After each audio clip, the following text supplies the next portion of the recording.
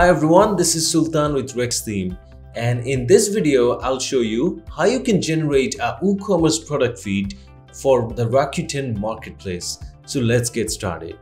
Rakuten is one of the largest marketplaces out there, and it's a pretty big brand that we all know of. Now, their e-commerce marketplace is pretty popular and has over 1 billion active users, which means that you can easily promote your e-commerce products and get a lot of traction by uploading your products to the Rakuten marketplace. Okay, in this video what I'm going to show you is how you can generate a product feed with all of your e-commerce products that has the right product attributes which you need to upload your products to the Rakuten marketplace once you're signed up as a merchant. Okay, so to do that we are going to use our plugin WooCommerce Product Feed Manager. All right. And the best part is the plugin already has a default template for this, but still I'm going to give you a short explanation of the things you need to upload your products to Rakuten before I start with the plugin and show you how you can generate the feed. Now, what you're looking at here is a list of all the attributes that you need to submit to Rakuten for your feed to be accepted. So initially I'm just going to explain the required product attributes, and later on you can read this guide to see what other extra attributes you may submit when you generate the feed. Okay, so I'll put a link to this guide in the description of the video. All right, so let me just explain the required product attributes which you must submit with all of your products. Okay, so initially this is the ID, which is basically the product ID. Then comes the title, which is the title of your product. Then is the brand name. If you are the manufacturer, then it's gonna be the name of your company, or if you're selling a product from some other brand, you can mention that brand with the brand name. All right, then comes the description of the product. Make a good description of the product itself. Don't need to make it too much promotional, as Rakuten doesn't like that. What you need to do is you need to create a description that describes the main features of the product. Okay, then comes Google product category. Rakuten actually follows the category structure same as Google Shopping Marketplace. All right, so they follow the same category path that you will find with Google product category. So you need to submit which Google product category your Rakuten product might fall under. All right, then comes the link of the product, the image link. You need to submit at least one image of your product. Then is the price of the product. Here you need to submit the price along with the currency that you represent in your website. Then comes availability, if your product is available or not. Then there are two unique identifiers that you need to submit, which is the GTIN and the MPN. You should get that with your product, and this should be unique for all the products, including product variants. Okay. Then comes the condition of the product. We always advise that you upload new products to Rakuten, but you do have the option to sell refurbished or used products there. Okay. Then comes the gender, the age group. These two are mandatory fields for any products. You need to mention who are this for, what age group can use this. So basically they have two age groups, which is adult and kids. So if the product is for kids, you mention it as kids. If it's for adults, you mention it as adult. And as for the gender, it's pretty self-explanatory. It's either for males, females, or unisex. Next, there's two more attributes, which is the product type. This is basically the product category of your store. Okay. And the item group ID. Basically, if you have a variable product, each variant should have a common item group ID to indicate that these are variants of the same product. All right. Now, other than this required attributes, there are many other conditional and optional attributes which you sometimes need to submit, sometimes you don't, or sometimes you can choose if you want to add them or not. Just go through this guide and you'll get to know about those. But initially, you just need these required attributes to submit your products to Rakuten advertising. All right, so in this video I'm just going to show you how you can generate a feed with the required attributes, and later on you can learn to add the extra attributes if you want to. Okay, so let me just go ahead and show you how I'm going to generate this product feed using our plugin Product Feed Manager for WooCommerce. So as you can see, I'm on my dashboard and I already have the plugin installed and activated. Once you have Product Feed Manager for WooCommerce, you'll see this menu on your dashboard menus. All right. So the first thing to do is to enable Rakuten as the marketplace. So go to Settings, and here go to the Merchants tab. So So in this tab, you'll see you have all the merchants that we support with our plugin listed in one place. So what you need to do here is you need to look for Rakuten advertising in this list. So to do so, what you can do is you can use Command F if you're using Mac or Control F if you're using a PC and search for Rakuten, okay? And look for the name Rakuten advertising. When you find that, you just enable this, okay? And your Rakuten advertising merchant is enabled. Now go up and click on Controls. And here, click on Purge Cache.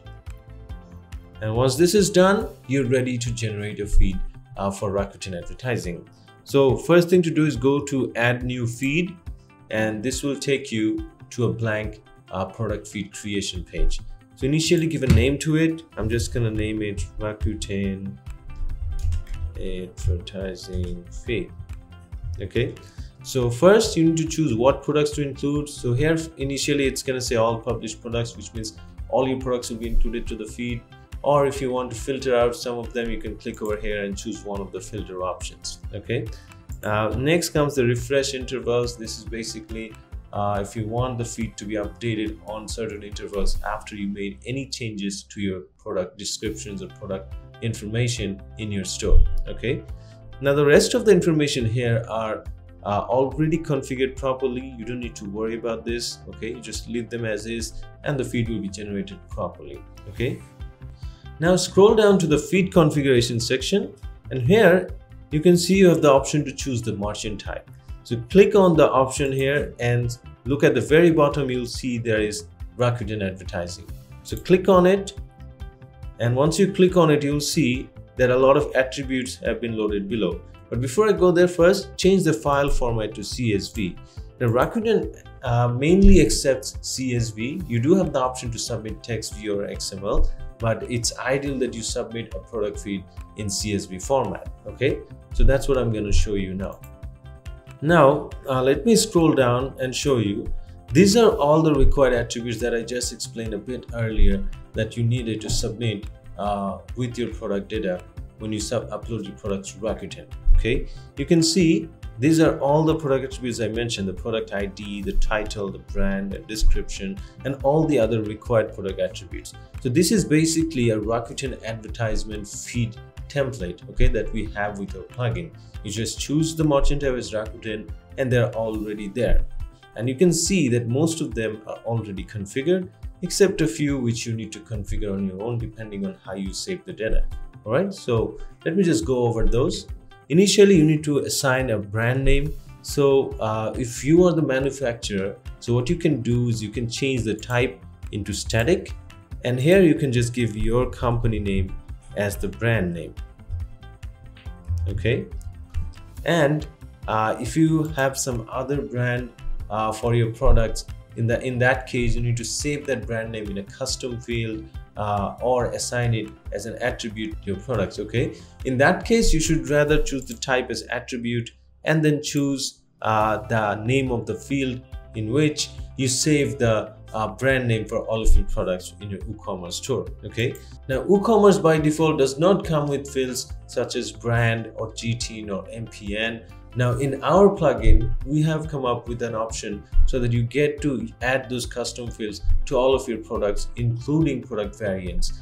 In that case, what you can do is you can simply use those custom fields to save the GTN, MPN, and the brands, and then use them as the values in the feed. Okay, so I have explained that in another video where I explained how you can enable the custom fields from our plugin and then use them in the feed. Okay, so I'll add a link to the description below if you want to know how to use that. Right, so as you can see, I've assigned a static value to brand.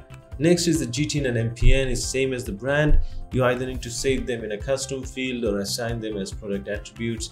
But the problem is that if you assign them as product attributes, they might not work for variable products. As a result, custom field is the best option, and our plugin comes with the custom fields. So do watch that video that I'm gonna add in the description so that you know how to use that. Okay, now for the GTN, I have saved the GTN in one of our custom fields. As a result, I'm gonna assign that value, which is called WPFM product GTN. Now for the MPN, if you don't have the MPN available, you can use the product SKU as the value for the NPN. Okay, so now if you scroll down, there are two other options, which is the gender and the age group. In this case, if you want to mention the gender and the age group, if all of your products are for the same gender, you can always change it to static and mention the gender name, which can be male, female, or unisex. But if you have fixed genders for each of your products, then it's best to assign them as attributes to your products and then use them here. Okay, so for now I'm just gonna choose male for all my products. And for the age group, it goes the same way as the gender. If it's for adults, you can assign adult here. If it's for kids, you can assign kids. So if you have product for both, then you should add them as attributes to the product. But if you have all your products just for adults or just for kids, then just use a static value. So I'm just gonna change it to adult. So that's it. Now I've configured this. Now still there is one attribute left to be configured, which is the Google product category. Now for this, what you need to do is you need to use a category mapping option to configure this. I'll show it to you in a bit. Okay, so initially, once you've configured everything else except the Google product category, what you can do is you can go ahead and publish this for the time being. So I'm just going to do that, and you can see once I click on publish, it's generating, and once this will be generated, it will give me the option to download the feed. Now since this is a CSV feed, I don't have the option to view it on the browser. So if I want to view it, I need to download it and view it using a CSV viewer. Okay, so before I do that, I'm going to show you how you can use the category mapping. What you need to do is you need to go to this menu, which is called the category mapping. And once you go there, you'll see that all the categories in your store is listed here. Okay, what you need to do is you need to look for matching categories on Google product categories. So let me just look for arts and crafts. So I just search for arts, and you can see I have the option arts and entertainment. I need to look for the things that matches this category and choose one. So let's say I want to choose this one, arts and entertainment, hobbies and creative arts. So let's say all my products in the arts and crafts category falls under this category according to Google. Now since I'm preparing this for Rakuten advertising, I only need to submit the categories, not the IDs. So once this appears, just select the ID and remove the ID.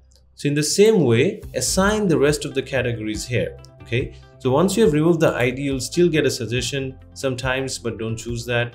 Okay, just click on anywhere over here and the suggestions will be gone. All right, so now you have to do the same and save the categories over here.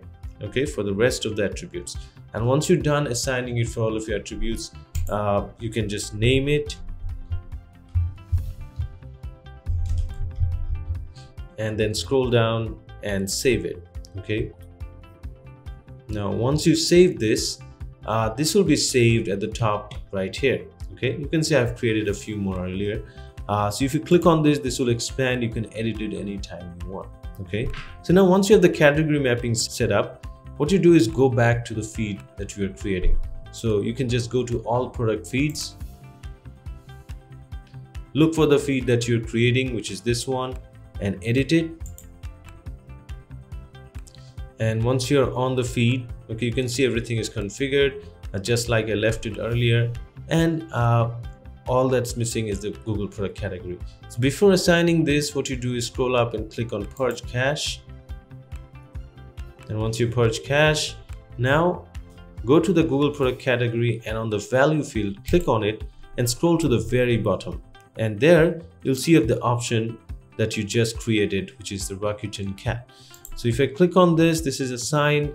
And now if I update the feed, my feed will be generated. And now I can download this and view it using a CSV viewer. Okay, so that's it. That's how easily you can generate a product feed for Rakuten advertising. Now let me try to show you how it looks like when you open it with the CSV viewer. Let me just download it first.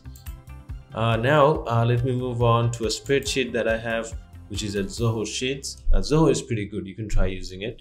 I'll click on File and I'll click on Import. And here I can just choose my file that I just downloaded. from the downloads and open. Okay, so now this is a comma separator, so I'll just choose the delimiter as comma. I'll click on next and I'll use replace current shade, and there you go. So once you import it, you'll see all the data has appeared the same way as I did. Now you can see the GTN and MPN field is empty because I didn't save those values for my products yet, as this is just a test server and I'm using dummy products. But once you have real products, you do need to have those values saved over here. Okay, and you can see I assigned static values for gender and age group, and all of them has the same value. All right, now one thing I'll point out is that these descriptions have the HTML tags. Normally Rakuten doesn't accept HTML tags. In that case, what you need to do is in the feed you need to use an option called strip tags. Let me just show you real quick. So if you go to this section for the product description, this is the option for sanitization. Just click on this and choose remove shortcodes and strip tags. All right, so now when you generate the feed, all the HTML tags and shortcodes from your product descriptions will be removed. All right, so that's it. That's how easily you can generate a product feed for Rakuten advertising. And the next thing to do is take this feed and upload it to your merchant account in Rakuten and start getting more sales. All right, so that's it for this video. Thank you for watching. I'll see you in one of my future videos. Take care.